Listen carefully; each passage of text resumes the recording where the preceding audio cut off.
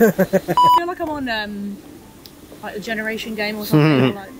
like you could win a holiday in Tenerife and a pair of super shoes. Cool. Can't wait to wear them.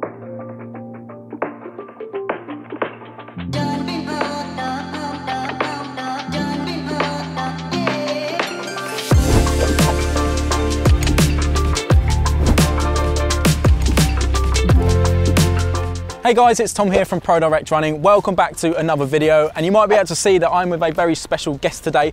And for those of you who may have been living under a rock and don't know who Phily is, Phily, could you tell us a little bit about yourself and exactly what we're doing here in Victoria Park today? Yeah, sure. I'm Phily Bowden. I'm an elite runner, marathon runner, coach and YouTuber, and we're here today to test out the new Balance Supercomp V3 shoe, and yeah, we're going to put it through its paces in a session. Yeah, Phily's probably going to drop me on about a 6-mile tempo around Victoria Park, but it should be a great test of the shoe. Phily's had a lot of experience with New Balance, so we're going to go and sit down now and cover off all of the key stats and specs of the shoe, and then we're going to lace them up and take them for a spin.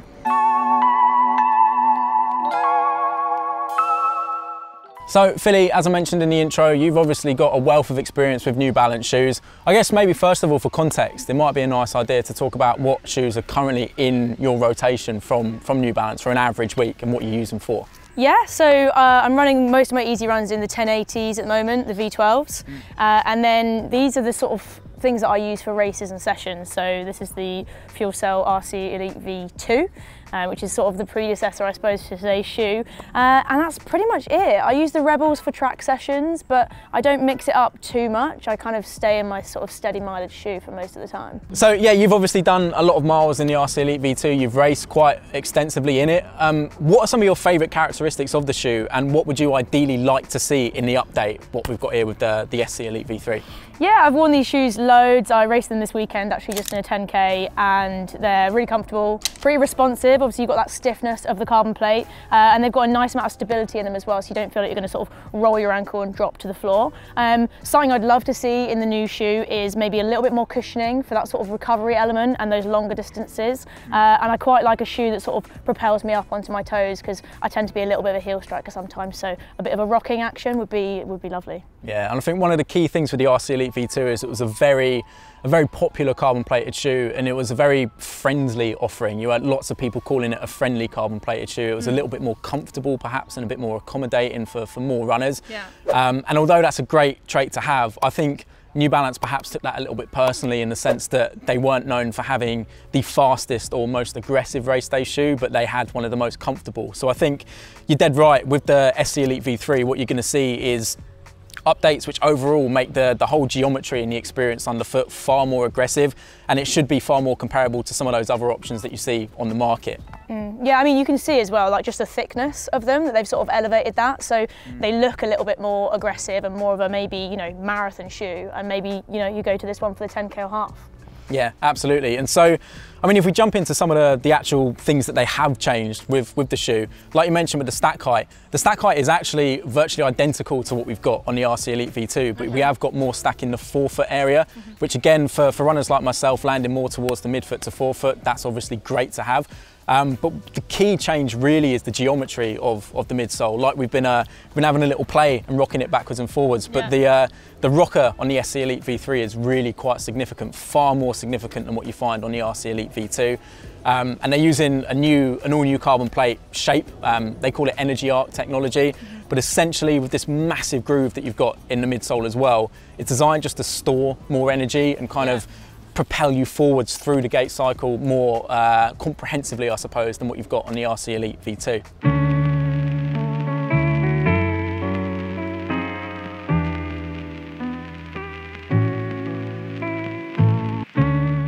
I know one of the things that we were talking about off camera as well is the significant update to the upper. I personally didn't have too many issues with the upper of the RC Elite V2. I don't know if you're the same, but I found that the tongue did have a tendency to move around a little bit. Yeah, it can slip around a little bit. Yeah, and I know some people had quite dramatic problems with the insole falling out of the shoe, which again, I didn't personally experience. But in most carbon plated shoes, the sock line of the insole is glued down, whereas in the RC Elite V2, it isn't. It is now partially glued down in the SC Elite V3, which should stop that from happening. And I know that you were a big fan of the inclusion of this kind of booty style construction that we've got with a tongue which, you know, literally can't move around anywhere. Yeah, I'm looking forward to it just being like a bit of a snugger fit, you know, when you just put the shoe on and it feels like it's part of your feet. I kind of get that vibe from looking at the shoe, so I'm hoping that it feels like that as well. Yeah, definitely, but it's still obviously a super lightweight monomesh upper. Like, we've got a bit of cardboard in there now, but if you just put your fingers in there, you'd see it straight through. If you were to wear a particularly spangly sock, you'd see it shining through the upper as well.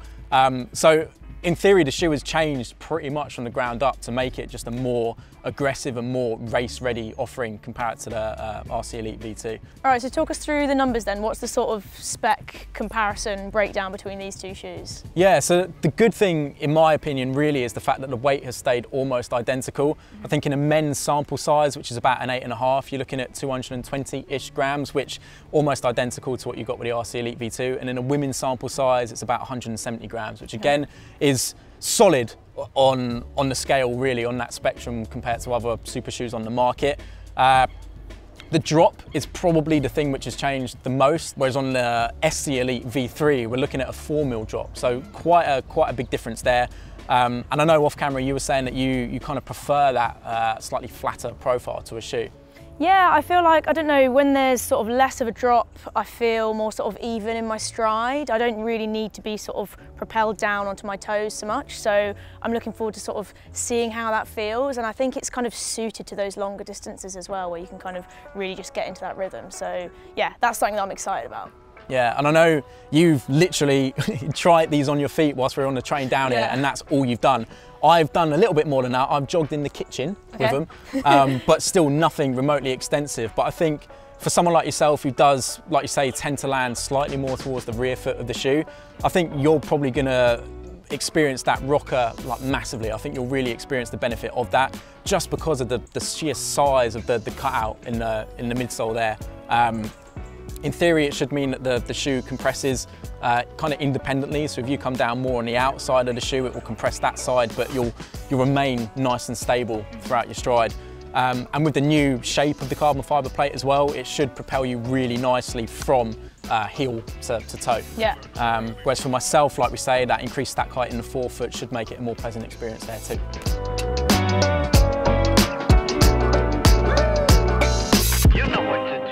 So is there any difference in the foam? It looks pretty similar, but I don't know, when you compress this one, it maybe seems a little bit stiffer than the new ones. Yeah, so we were actually at the New Balance office in Manchester not that long ago, and I asked that specific question, like, have we got the same fuel cell foam here that what you find on the RC Elite V2, what you find on the Rebel and all the other shoes that utilise fuel cell? And the simple answer that I was given is that it's the same compound, but fuel cell will also always have slight variances across the board.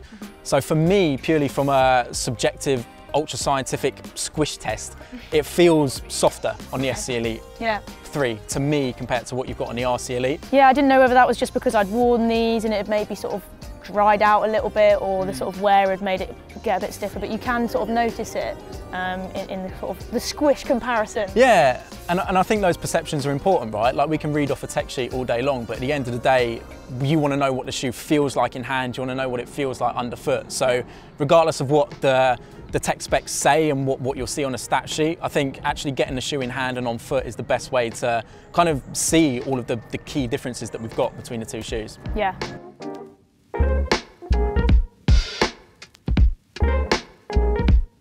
All right, so I guess the last thing we need to cover off is sort of the outsole and the tread and kind of gripability of the shoe. Yeah, so like we've said a few times, you've got lots of miles in the RC Elite V2.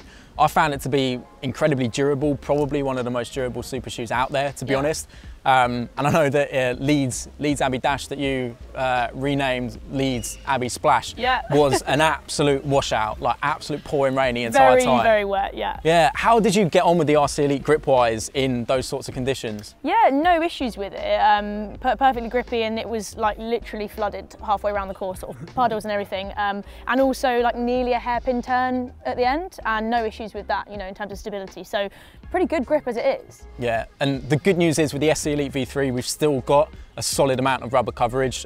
All the key high wearing areas are covered. Obviously we've got this dramatic cutout, and obviously the carbon fibre plate itself is far more exposed in the SC Elite V3, which is why we've got quite a nice little inclusion of rubber coverage on the forefoot area of the carbon plate itself. Yeah. Again, it's a pretty nasty feeling if you're running on canal towpath and you get like a stone hitting that carbon fibre plate. It makes a noise that, yeah, similar to like fingernails down the chalkboard for me.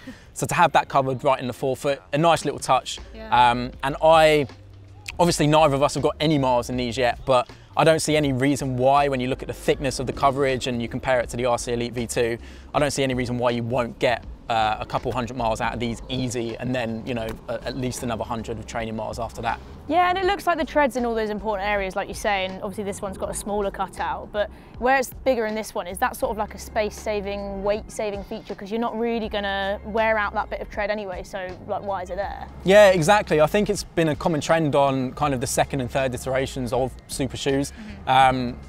Originally there were lots of very blocky midsoles, right? We didn't have too much tooling of those midsoles, whereas just recently when you look across the board there is significantly more tooling and more cutouts.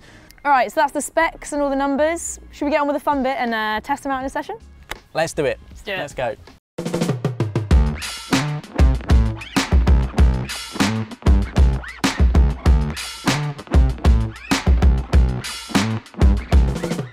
So Philly, we're lacing up the shoes now. We're about to get into the session. You've got me doing a 6 mile high steady. Yeah. Now I know that terminology in running is an interesting thing, but what exactly does that mean? What sort of paces are we going to be running today? So for me, it's sitting around sort of 550 to low 6s, maybe 605. Okay. So it's kind of in between a tempo and a steady run. So that's where you get the high steady from. So it's 6 miles for the effort section. We'll do 2 easy and 2 easy at the start to warm up, and then 2 easy afterwards to cool down. And yeah, it sort of works that same system, but where I raced a 10K 2 days ago on Sunday, it's sort of a lighter session, but still more effort than just going out for a steady run or an easy run. So hopefully we'll have a good run. I mean, typically, it's starting to rain a little bit, but nice temperatures today. There's not much wind, and this is a lovely little loop that we've got around Victoria Park. So hopefully we'll have a good one. Yeah, excited to get going.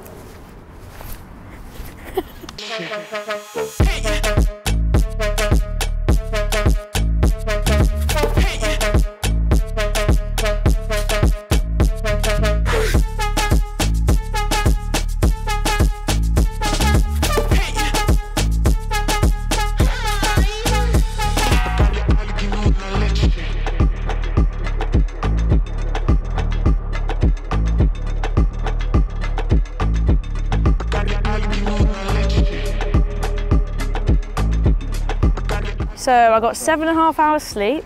Wonderful. So Philly, we finished the run. Yeah. 6 miles, you've got it up on your watch. Do you want to give the people the stats and the figures of the run first of all? Yeah, so average pace, 5:58 minute miling. What's that in Ks? 5:58. 3:42, something like that? Testing the conversion. Best mile 5:51, but pretty solid, pretty sort of steady at that pace. Let's have a look at the splits. 2 hours later. So we went 6:04, 5:57, 6:02, 5:54, 5:55, 5:56. Wonderful. And it's, like we said on the run, it's a nice flat loop, very little traffic. I love doing sessions around here. It's almost exactly a mile all the way around. You raced on Sunday. Yeah. How did your legs feel going into it, and how did they feel on the run itself? Yeah, a little bit dommy. The quads are always a little bit stiff after a road race. So, but better today than yesterday, which is good. But yeah, warmed up into it after the first sort of 200 meters, felt pretty good. Yeah. And it's, you know, it's taking it down a notch. You're comfortable at that sort of pace that you can keep going. So it's the right sort of session to do 2 days out after a race. And yeah, it's nice to sort of be able to chat a little bit on the way around while we're doing it. Yeah. How did you find them overall? Like, you know, 6 miles in them now, a steady clip, like you say. What are your final thoughts on them? Yeah, really comfortable. They passed the blister test, so no signs of any sort of pain on that side of things. And yeah, actually, you say, you know, you're not jogging along in them, but we did the cool down and the warm up in them, and they felt fine at that pace as well. But yeah, the one thing that I'm excited to do is test them out at like a much faster turnover, because they feel really versatile, really comfortable at that sort of pace, can run slow in them if you want to as well to get that recovery benefit. But yeah, I kind of want to take them for a proper spin at like sort of some mile reps or some 800 metre reps now. I mean, for context sake, for those who might not know some of your PBs, like you ran 32 something at the weekend for a 10K? Just a little bit slower, so I ran 33:13. So, okay, but it's not far off my time on the roads is sort of high 32s. So a big negative split, right? You were shifting towards the end. Yeah, so, I picked it up on the way back. So it's a nice way to run, coming home a little bit quicker. I think getting into just some final details and some final things when it comes to like the fit of the shoe. Yours are a size 5.5. Yep. Right? That's the size that you normally go to. Did you find them to be true to size? Yeah, really true to size actually. I've got a little bit of room to move my toes about. I know people say having about a thumb's width is sort of about right on the toe. Yeah. I like mine quite snug. Yeah. And you know, you put them on and they've got that sock feel. So you just tie up your laces and you're kind of ready to go. There's no sort of umming and ahhing as to whether they're too tight or not. They just sort of fit like a glove for my feet anyway. We got a few looks while we were running around in matching shoes, and you've matched your top as well to the colours of the shoe. It's got to be done really, hasn't it? And yeah, I'm a sucker for some fine details on a shoe. So like the slightly sparkly NYC branding on the side there, the New York City Marathon logo on the tongue. Just some really nice subtle touches to this limited edition colour drop. It brings me on to a good point. This colourway is the initial limited edition drop for New York City Marathon, but we will have plenty more colourways coming soon in the new year. But for now, you can get this specific colour drop at ProDirectRunning.com.